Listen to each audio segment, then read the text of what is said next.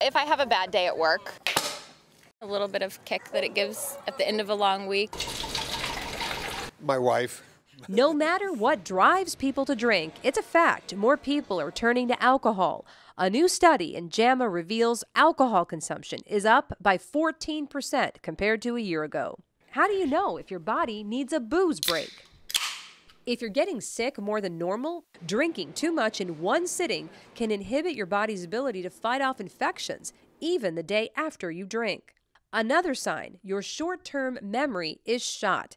Alcohol impairs the brain's ability to transfer information from the short-term memory to the long-term memory center of your brain. If you've had too much to drink, you may notice that your sleep isn't quite as sound.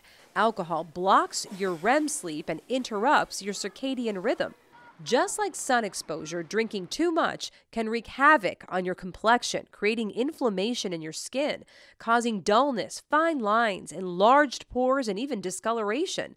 If you think you might have a problem but are not certain, that's a good sign you do. To find out if you may have a problem, you can take the quiz at the NIH website, Rethinking Drinking. I'm Nancy Alvarez reporting.